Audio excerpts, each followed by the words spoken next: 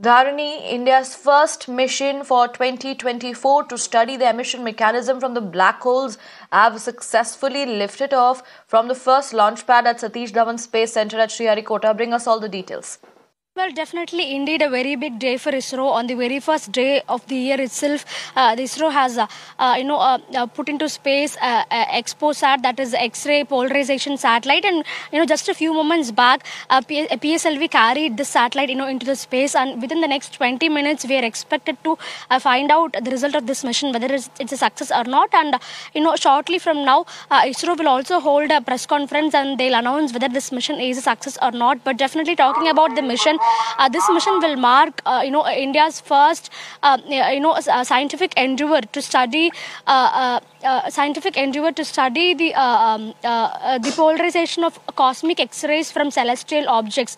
Precisely, like this spacecraft will study black holes and neutron stars, in general. The inside of the black hole is something that's very tough to study, and no space organization has done it to a great extent so far. But even now, even this mission, this will study the outer, surface of black holes through the X-ray emissions that are happening, out of it. So definitely, these are some of the most enigmatic features of the universe, and the humankind do not have a great understanding about how a black hole operates or how a neutron star is born and died. So definitely, these are some of the most enigmatic features of this universe, and whatever the data that we are able to get out of this mission, this is going to help us build on our future missions. That is something that we can say for sure. And sharply around 9:10 a.m., a PSLV rocket put XPoSat successfully, into the space, and the official announcement about the successful rest of this mission will be announced by the the ISRO scientists themselves, shortly from now on. But definitely, public also came in large numbers to the Satish Dhawan Space Center in Sriharikota to witness this launch in person.